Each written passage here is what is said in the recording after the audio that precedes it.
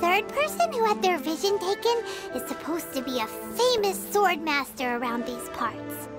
Paimon heard that he's the present-day master of Meikyo Shisui art. Sounds pretty impressive. This is his dojo. Luckily, there's some people around. Let's go talk to them. Nanako, don't worry. Sensei will be fine. Those thugs that challenged the dojo were strong, but he fought them all off in the end, didn't he? Maybe, but I'm still worried about him. Things have gotten dangerous before in the past, but it's never shaken him. This time, though... It's just because he's been possessed, that's all. Once the exorcism has taken place, he'll be right as rain in no time. Hey there! Did something happen? Who are you? I don't care whether you're trespassers or just here to harass us while Sensei is impaired. Get out of here immediately! Don't make me draw my blade, or you won't live to regret it. No! You got it so wrong! We just came here to... Disciples? Yep. We've heard all about the mighty master of Meikyo Shisui art. It's the whole reason we came all this way, to seek him out and ask him to train us. But then we got here and overheard you talking about how he got possessed or something? From the way you're dressed, it doesn't look like you're from around here. Please, accept my apologies. We've had so many people trying to cause us trouble recently that we're on high alert. You haven't arrived at the best of times, I'm afraid. Sensei got possessed recently, and he's still recovering. He's not able to take on any new disciples for the time being. I see you are earnest in your pursuit. Okay, how about this? My fellow disciple Nanako and I will explain Sensei's situation to you in a little more detail. Then you can decide whether to stay or to leave. Sensei's name is Domon, a name I'm sure you've already heard. Though self-taught, he mastered the art of the sword to a high level. He then proceeded to defeat many other prominent sword masters, never losing a single fight. He once said that his goal was to become the best sword master in the world. And so, even while training us, he continued to hone his own art. His fervor truly inspired us, and we trained hard, determined to keep up with him. But then... Not long ago, Sensei had his vision taken away. He hasn't been the same since. He says the strangest things over and over, and he refuses to let us train. Junya and I have discussed it, and we both think that he's being possessed by an evil spirit. So we've asked the shrine maidens from the Grand Narukami Shrine to perform an exorcism. But if I'm honest, I still have my doubts over whether he'll completely recover. The Grand Narukami Shrine? What's that? You haven't heard of it? It's the largest shrine on Narukami Island. The head shrine maiden is reputed to have very close ties with the almighty Shogun herself. Not that we'd have any means of involving the head shrine maiden, of course. But even one of the ordinary shrine maidens from the Grand Narukami Shrine would have clear power and authority to perform an exorcism. So don't worry, Nanako. Sensei is going to be just fine. The exorcism will take place this evening.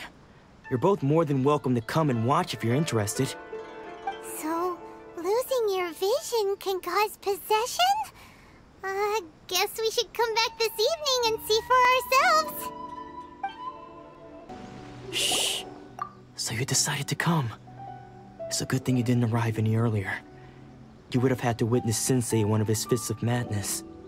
Just now, when Nanako was attending to him, she heard him whispering a few names to himself. When she asked him who the people were, he suddenly looked panic-stricken and pushed her away. It looked like he was in great distress. He was covering his ears and looking frantically around him with bloodshot eyes. All the while he kept calling those names. Some of them we knew, others we didn't recognize. But they all seemed to be the names of sword masters he had defeated in the past. One of them was Anzai. He used to be a fellow disciple of Sensei's. His senior, in fact. But Sensei defeated him in a duel many years ago, and he has been a wanderer ever since. Sensei wouldn't stop calling his name. Thankfully, the shrine maidens managed to subdue him, so the exorcism can finally continue. The ritual has now begun. All we can do is patiently await the result. Here's hoping Sensei will be back to his normal self very soon. Please, excuse me for a moment while I fetch some water. If he wakes up, he is sure to be thirsty.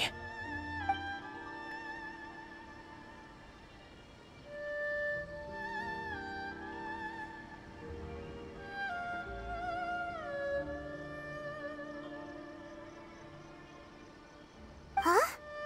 Who's that sneaking around? Uh-oh. Could they be here to mess up the exorcism? We won't let them get away with it. Come on, let's go after them. Aha! Suspicious person sighted! That's gotta be him! How did you catch up with me so quickly? Are you sure you're Domon's disciples? You move even quicker than he does. Unless... I guess it's been a few years. Maybe his skills have improved again. Excuse me? We're the ones asking the questions here. First off, who are you? And what are you doing sneaking around these parts? You seem like bad news, mister. Bad news? I'll have you know I trained side by side with Domon back in the day, long before you ever showed up. I don't care to talk about that time anymore. But if you must know, I am Domon's senior. His senior? Wait, that means you must be... Anzai? Yes, that's me. Because I don't wish to see Domon or anyone else associated with him ever again.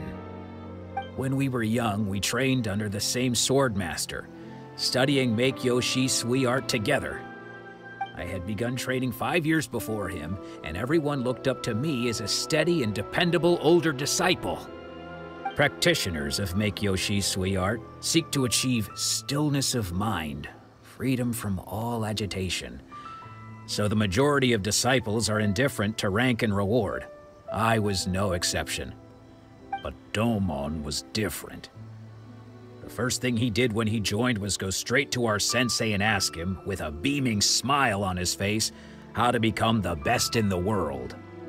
Sensei scolded him and told him that the art of the sword should not be used for such vain ends. Sensei said that coveting the title of the best swordmaster, barely days into his training, showed that he had a fickle mind, and that this would impede him from ever mastering the blade.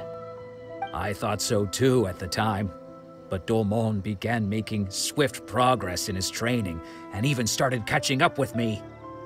Only then did I realize that it was Domon who had long since freed his mind from all agitation. He was consumed by his singular desire to become the best in the world. He sought nothing less than perfection in the art of the sword, and nothing could deter him from this goal, no matter what stood in his way. Sure sounds like he meant business. So how come you don't want to ever see him again? Because until he arrived, I was convinced that I would succeed our sensei as the master of Meikyo Sui art. Of all the disciples, I was the most gifted. I had trained the longest. Everyone had high expectations for me. Domon's arrival changed everything. When we sparred, I lost not just the match, but my pride and my status too. I fled the dojo that day and never looked back. Later, I heard that he sparred with Sensei too. Sensei was advanced in years by then, and unfortunately that match used up every last ounce of energy in his body. After that, I wanted nothing further to do with him. Deep down, though, I still respected his mastery of the blade and his commitment to the art of the sword. So, when I heard rumors that he had lost his mind, my first reaction was to dismiss them as false. How could he, of all people, have lost his mind? His mind was the sharpest of them all. He had practiced Meikyo Shisui art to perfection. I decided to quietly come and see if it were true. Then, to my complete astonishment, I heard him call my name. I thought mine was a name he had long since forgotten. So you see, I came here not to cause him any harm. I just wanted to see for myself. Okay, you've heard my story. You should get back now. The exorcism is probably finishing. Seems like we got it wrong this time. He wasn't here to mess up the exorcism at all.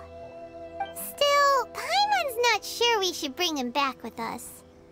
Let's go see how the exorcism's coming along.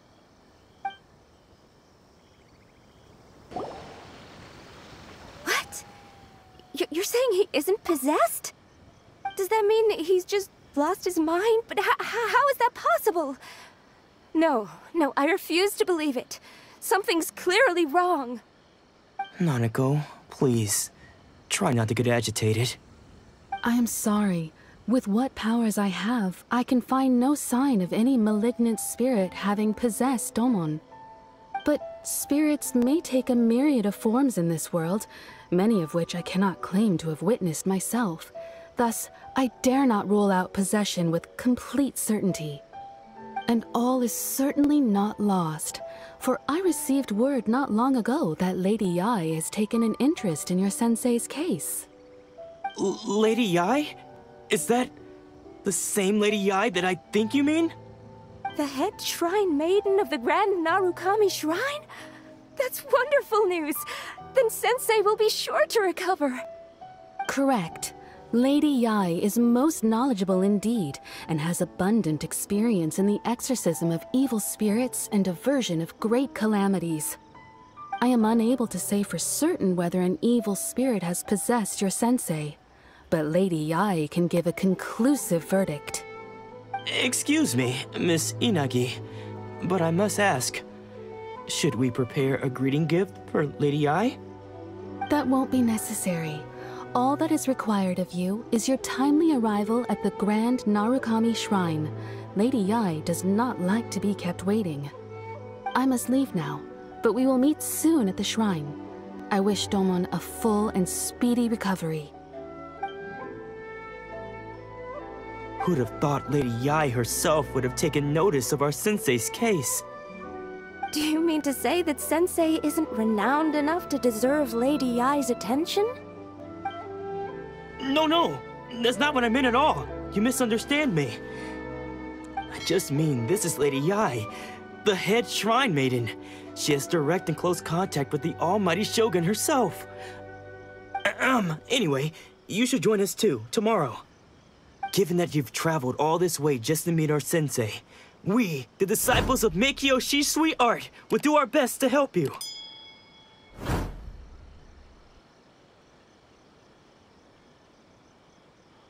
Sure! After all, everyone seems pretty excited about Lady Yai. We're curious to meet her too. Who knows? Maybe we'll be able to find out a thing or two about the Raiden Shogun from her.